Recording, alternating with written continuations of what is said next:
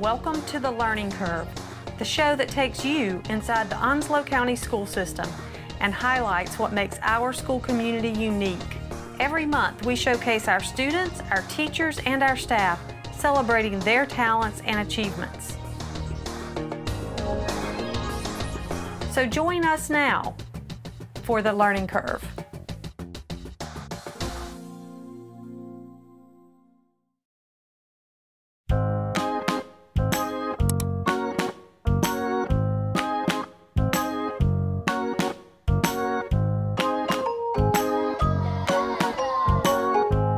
We had an exciting day here at Summersill Elementary School where we had some kindergartners discussing different types of animals with Jacksonville Commons Elementary School through the Onslow View system. And they're all doing that to celebrate Digital Learning Day, which takes place today, not just at Summersill and Jacksonville Commons and not just Onslow County, but all across the nation. Does it eat a lot of food? Yeah! We had Digital Learning Day today. We connected with Jacksonville Commons Elementary School, where each class had to choose an animal, and then the other class had to ask questions to guess our animals that we had. Does your animal live in a rainforest? No. Does it fly?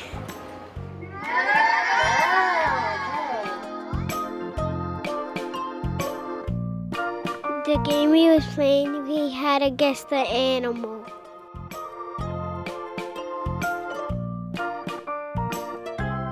My question was, does your animal live in a rainforest? Does it have sharp teeth? No! Is it smaller than a cow? Yes. Is your animal a shark?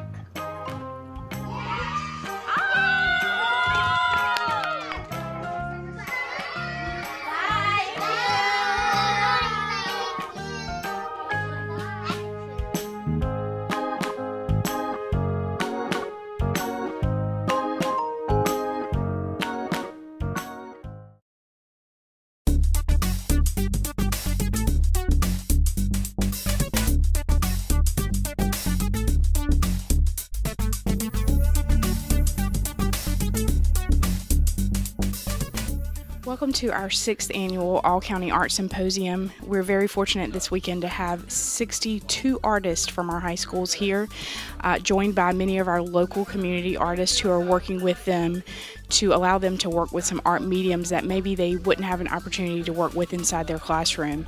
We have Kelly Chin with us today, and she is working on a session with our students, introducing them and teaching them about kimikomi art. She is a certified Japanese kimikomi artist, and so she is working with those students to not only introduce that, but to allow them to take part in that type of art form.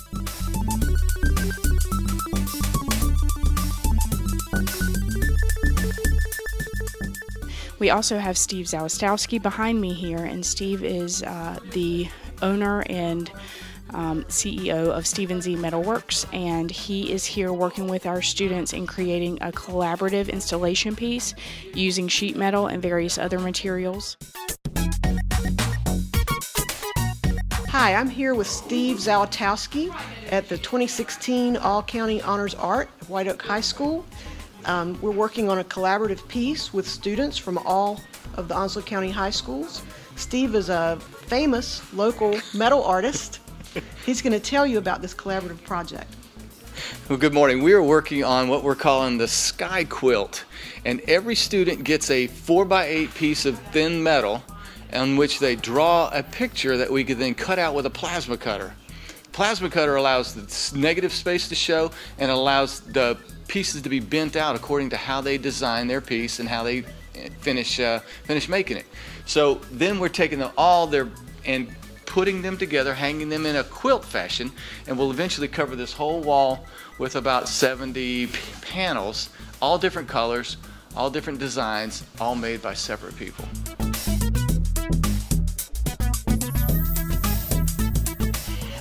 This is the OOPS portion of our workshop, and what I mean by OOPS is these are members of the Onslow Outdoor Painters Society that have come to volunteer their time to work with the students. The class is being led by OOPS members Karen Crenshaw, Jim Phillips, and Dean Remington, all which are local artists. We paint outside in plein air, and we paint from life. This time of year, though, we don't really do that with these students. We bring them in here, but we're still giving them observation skills by having them paint from life. You see them that they're actually working on a still life behind me. And working from life, and they're painting, because a lot of times in class they don't get to paint as much, and this is a chance for them to work with some local artists and hone those observation and painting skills. It's a great weekend for all of our students. We're very happy to have our artists here. These folks have so graciously volunteered to give their time and talent to our students today, and we already are having a blast and making some great artwork.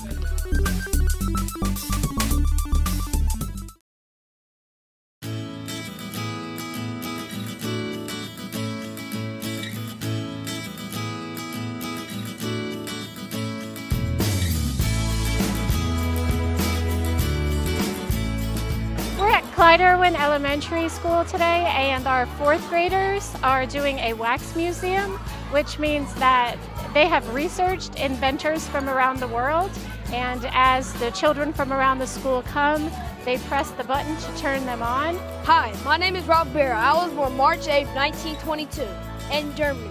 They give information about the inventor's life, and this was a culminating activity for one of our IB units called How the World Works.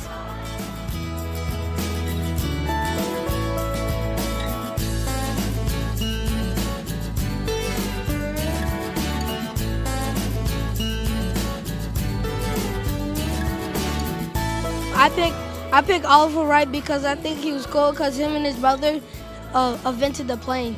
I learned that the brothers had a bike shop and they sold their bike for $18.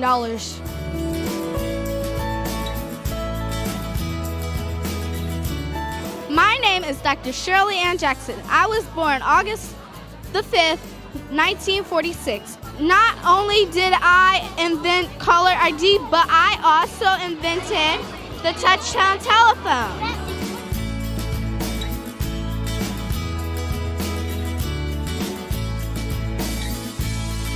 I am Carl Benz, and I chose this person because he inspired me with the first car, and I wanted to learn about how he made the first car and why he made it.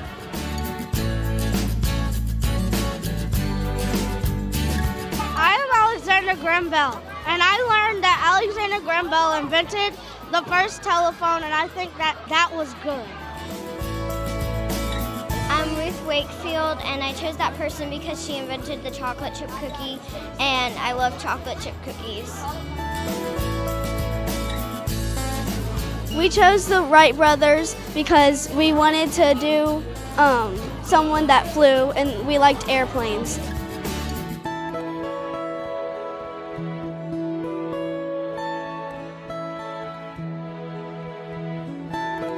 We are Hedy Lamarr, and she invented spread spectrum technology and has 6 husbands.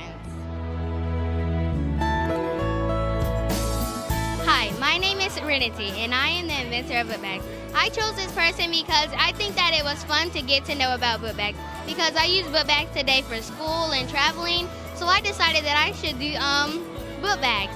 Dick Kelsey died on April 24th. That wasn't that long ago. I invented the first computer. Back in the day, they used to fill up a whole room, and I actually had a partner to design it on paper, then I built it.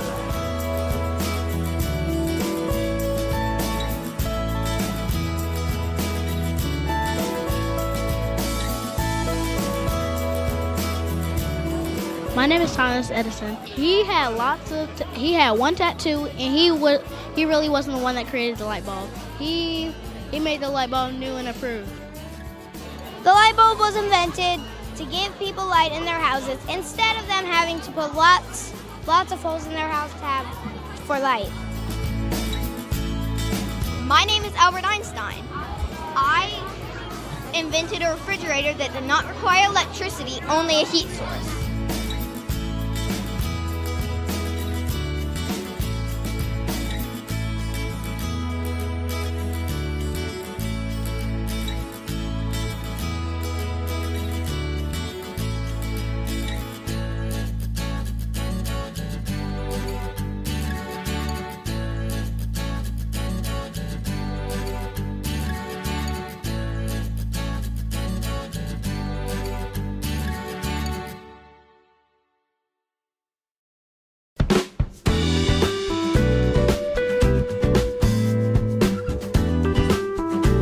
We are here at the first ever Onslow County Schools High School Battle of the Books tournament, and we wrapped up a great day today. We had 5 out of our 7 high schools participating, and each school had to read 12 books. And the nice thing about this is that the kids and the coaches actually had to create their own questions for this competition. So every question that was read by our moderator was created by those teams. And our moderator for today was Carrie Swift from Follett School Services. And Carrie, tell us what you do. Basically, I've been working with the district for about 14 years as one of your vendor partners, and we've developed library collections and worked on digital content for the classroom instruction, a lot of training, a lot of partnership, and working on the vision of educating students in your district. Perfect.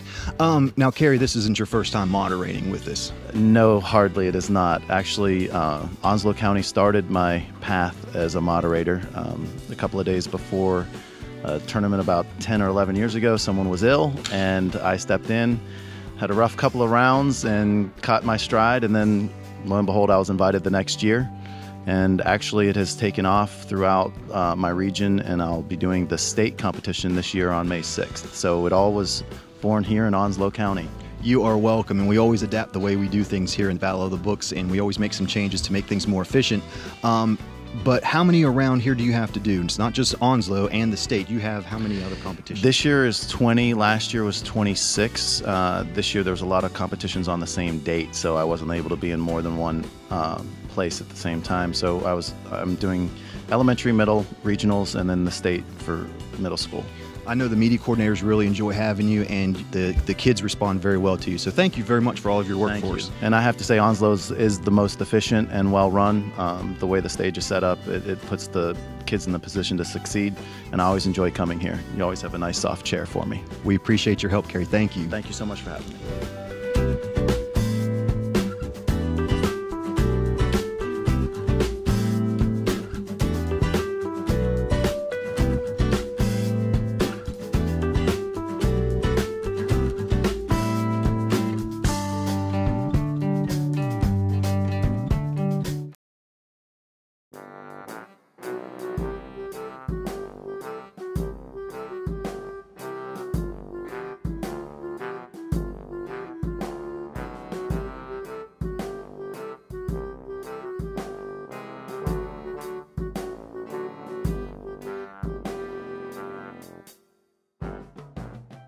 Hi, we're at Queens Creek Elementary, and we are so happy to share a family fun night with our QCE families.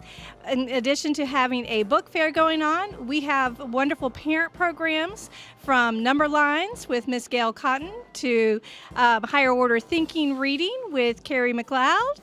This is a culminating event of our readathon for the last 2 weeks, where we have raised $12,000 for a new playground, and we are so excited to offer these family fun nights as well as the gift of reading to our students.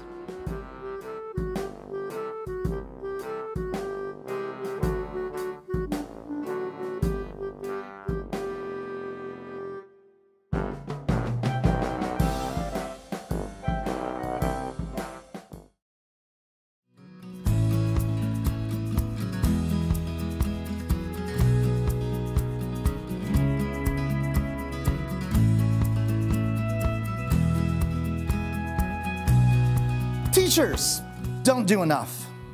Teachers get the whole summer off. They only work until 3 o'clock. Teachers are the single biggest obstacle in education today. The only way to foster excellence in education is by making the teachers know what their place is. If teachers really cared about children, they'd stop whining about their salaries. Anyone can teach. Those who can do, and those who can't teach. We've all heard quotes like that at some point in time throughout our career. Currently, it seems like there's an ongoing war between the public education system here in North Carolina and, well, us teachers. Teachers have become the scapegoats for a multitude of problems throughout the entire state. Teacher morale is at an all-time low, while teacher turnover is at an all-time high. Each year, roughly 15% of teachers leave the teaching profession in North Carolina. Some of them pursue other careers, some of them teach in another state, and some of them just go into private education. Statistically, almost 40% of teachers will leave the classroom within the first 5 years. That's not just a problem, that's a crisis. As State Superintendent Dr. June Atkinson shared, if we wait until something's broken to fix it, there may not be anything left to fix. Teachers need to feel like they matter. Teachers need to feel like they make a difference. Teachers need to feel empowerment. And that's what I'm talking about today, teacher empowerment. Now, it starts with expanding our professional roles just in small little bits every single day to make our jobs more fulfilling, but also less difficult. And then teachers can take on longer, more school improvement-like tasks when we're ready to tackle them. Empowerment's basically investing in teachers with the right to participate in the determination of their school's goals and policies, and allowing teachers to exercise their professional judgment about what to teach and how to teach. Empowerment's independence. Empowerment's autonomy. So why do I feel empowered as a teacher? Well, I feel empowered for a couple different reasons. First off, I'm going to go with the idea of some of my graduated students. When they come back and say, hey, Mr. Matticola, you know what? The one big message they keep telling me is that my class taught them what they needed to succeed in college. And you know what? That's what you want to hear. It makes me feel great. It makes me feel empowered. And it makes me feel like what I'm doing matters for their future development. I feel empowered by my principals. I've had some great ones here in Onslow County. My principal, Chris Andre, she supports my actions and allows me to have autonomy within my classroom. My principals trust me to determine the best way that I can teach my students. I'm allowed to experiment in class. If I want to try a project or a new method of teaching, I have their full support. If I want to create a new club or an organization, I can and have. If I have a problem and need to talk, I know Mrs. Andre and my other principals are always there. I have their ear. Having the access to my principals, along with their support and trust, that makes all of the difference. Throughout the entire country, a lot of the times, teachers say the biggest problem they have is they don't feel supported by their principals. Well, I'll tell you what, having great principals makes my job as a teacher much, much better. Additionally, I feel empowered because I'm involved in the school system, just like you all are here today. Teachers need to be leading the profession. By doing that, it increases their worth. It increases their motivation.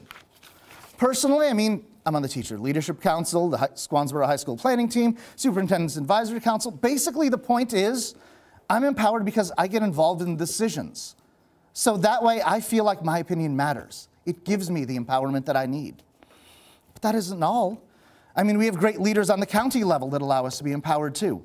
We've got Dr. Eason over there. She has been a great resource to me all year long throughout this Teacher of the Year process. She has been absolutely 100% unwavering in her support and has just been an asset in my development, both personally and professionally. It seems like she touches just about every single thing that happens throughout this entire county. And she's just working all the time. And I could tell by some of the times the emails come in. It's amazing leaders that we have on the county level that helps give us empowerment in our classrooms. They help us do what's right for our county. All right, so why is teacher empowerment such a big issue? Well, first off, not every teacher is outspoken. Not everyone's willing to stand up and challenge the authority in the county. Not everyone's willing to bring up an issue or rock the boat or do anything else like that. Not everyone believes their administrators back them up 100%. Not every teacher thinks they're an involved stakeholder, and I honestly don't know why. When you couple all that with the ongoing issues in education, the consistent degrading of teachers by the General Assembly, and just the overworked, burnt-out feeling that you have, you start to see why so many people are leaving the profession. So let's address some of the issues. The biggest problem I see is time. There's just not enough of it. In addition to normal instructing of students, and you all know this, my time at school is taken up by covering duties, offering tutoring, attending meetings, getting copies made, checking messages, calling parents, entering grades, filling out paperwork, IEPs, PEPs, 504s, and then setting up my classroom. That means that other parts of my job, like grading papers, creating instructional materials for my 2 curriculums, writing the quizzes, writing the tests, emailing the parents, emailing counselors, and planning club meetings is pretty much done on my own time after school. Teachers have to work through lunch, they stay late, they take their work home on a regular basis. Currently, the average estimate in the state of North Carolina is that a teacher works on school-related activities and curriculum for 56 hours a week. That's a lot. That's 2 full days more than the average 40-hour work week. Coaches, they're even more. I asked a couple of them in my department, how many hours each week do you guys spend doing school things? The average between the 3 of them, 73. That's crazy. Teachers need time. Teachers need time to develop their curriculum so we can take our students to the next level. I've been an advocate of a pretty drastic long-term change lately. Teachers need the option of an 11th month of work to develop all of our things.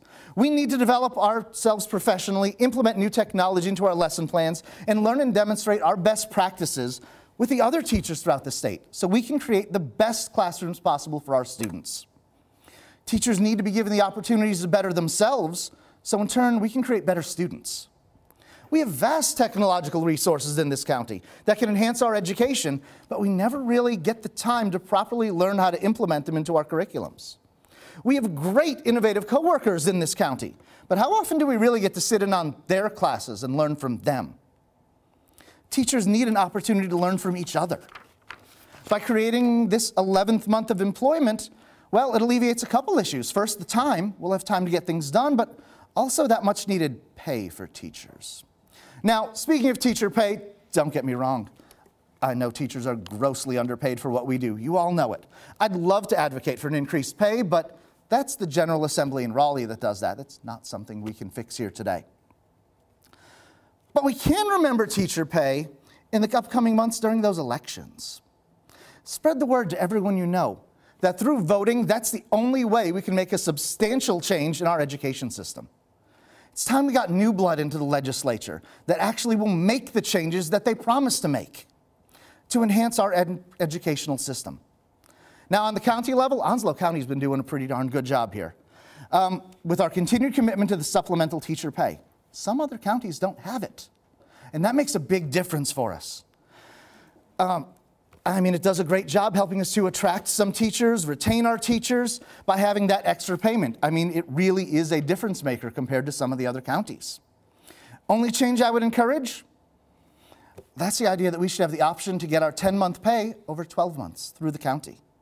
For anyone going almost 90 days between paychecks, that's kind of difficult.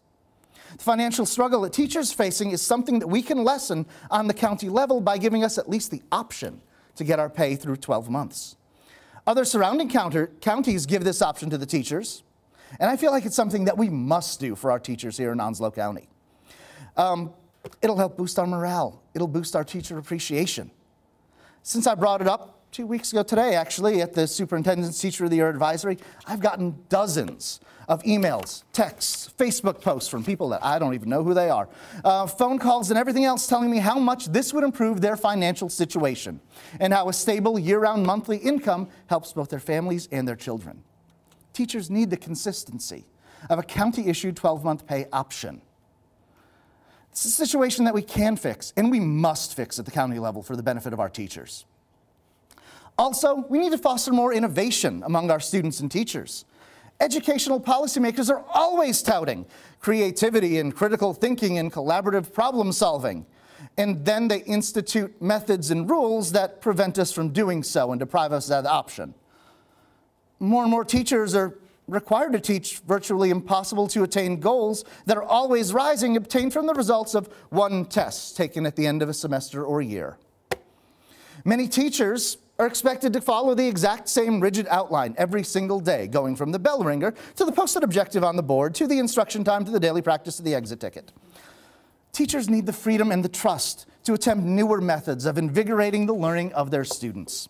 Teachers need to be allowed to introduce projects, games, discovery, advanced writing, debate, Socratic questioning, storytelling, role play, imagination, and of course the drill and practice that has been used for years. Teachers have a wealth of ideas on how to be creative, and we just need the empowerment to actually use those methods in our classrooms without getting them squashed by some heavy-handed supervision or inflexibility. We need to realize that on some days, it's not just the aim to produce specific learning. We need the aim to inspire our students. Another issue we really need to focus on is how to retain our teachers. We have some great teachers here in Onslow County, but our teacher turnover rate's still too high. In the last 2 years, there's been an average of 250 teachers each year that have left Onslow County. Puts us at about a 16% turnover rate. Now, we do have to factor in their military deployments, cannot be controlled. But that's still too many. Still too many good teachers leaving our system. And who does that hurt? The students. We need to find more and better ways to retain our teachers. Now, I'm going to be honest, I don't have the answer for this one. But I'm sure it's some sort of a combination of time, compensation, and resources. Other states know North Carolina teachers are disgruntled. That's why they're actively trying to lure us away. You've heard the things, you've seen the ads. Heck, I've even gotten, since becoming the Teacher of the Year, a couple job offers, both out of state and within this state, trying to make me go to a bigger city. It's something we need to stop. We not only need to retain our teachers, but we need to develop more teachers here in North Carolina. We need to bring back programs like the Teaching Fellows and Teacher Cadet. Heck, between meetings, when I was just playing on the internet there, I saw an article about how the UNC system, they're down 30% in enrollment in educational classes. They're actually having to basically fire professors because they don't have enough students willing to go into education. That's a problem. So here's my question for you. What do you do to empower teachers? What can you do to empower the teachers around you? I mean, really, think about it for a second. Is there something you can do to help out a teacher around you, whether today, tomorrow, or next week? And then, what are you going to do about it? I'll be honest, I feel empowered here in Onslow County because I feel like I make a difference. I know that I have the trust and the support of those people around me, and I believe that as a teacher, I am changing the lives of my students and my colleagues. I believe that my job matters immensely. It's time for a change of perception in this state, because those who can, teach. Thank you.